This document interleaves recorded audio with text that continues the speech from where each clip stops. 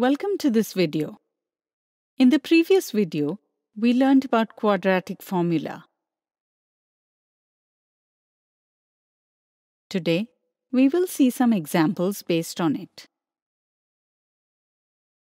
Tarun spent 4 hours on a ship where the water flow was 3 kilometers per hour and the ship ran 20 kilometers downstream and 20 kilometers upstream. When he came back, he sees the captain writing some math equation on paper.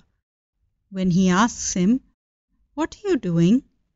then the captain said that the ship's speedometer is damaged.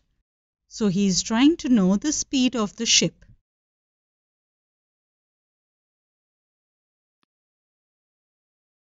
Will you help the captain in determining the speed of the ship?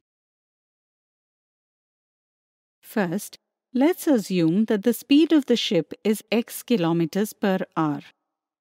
According to the example, the flow of water is 3 kilometers per hour, where the speed of the ship favorable to the stream is equal to x plus 3 kilometers per hour, and the speed of the ship unfavorable to the stream is equal to x minus 3 kilometers per hour. The ship moves 20 kilometers favorable to the stream and 20 kilometers against the stream. So the time taken by the ship to go favorable to the stream is equal to 20 by x plus 3, and the time taken to go against the stream is equal to 20 by x minus 3.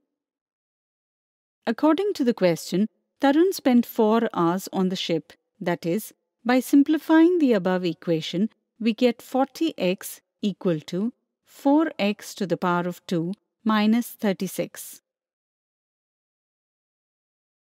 It is denoted by equation 1, which is a quadratic equation. You must remember what did we do in the previous video to solve this type of question. Well done. For this, compare equation 1 with the general quadratic equation, where a equals 4 and b equals minus 40 and c equals negative 36.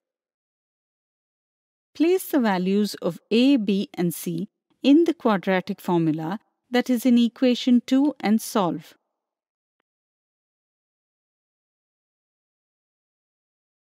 On solving, we get x equals 5 plus and minus 5.83.